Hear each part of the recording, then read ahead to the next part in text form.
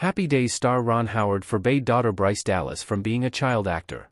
Howard wouldn't allow his kids to be child stars. Ron Howard has explored the many avenues of show business, diversifying his portfolio over the course of 6 decades in the limelight. Beginning his career as a child star on The Andy Griffith Show, Howard is now producing and directing.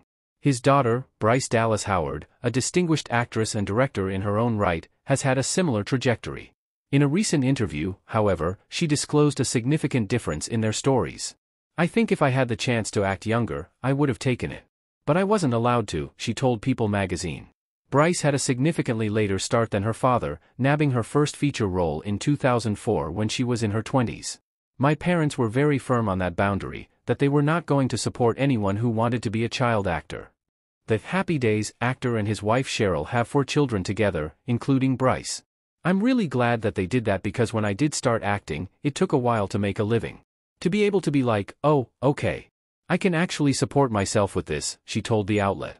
Although an acting career wouldn't pan out for several more years, Bryce remembers her parents being supportive of alternate career paths. "I started working as a waitress on the weekends at a deli, and it was fantastic," she remembered.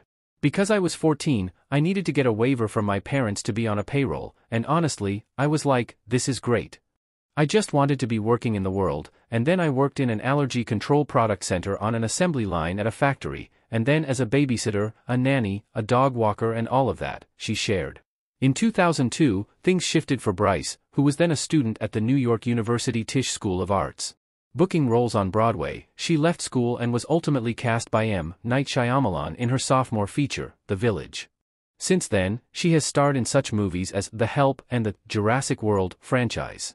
Of working in Hollywood, she told People, "It's so wonderful to get to be in an industry with family members, for me at least, because I'm not alone in it."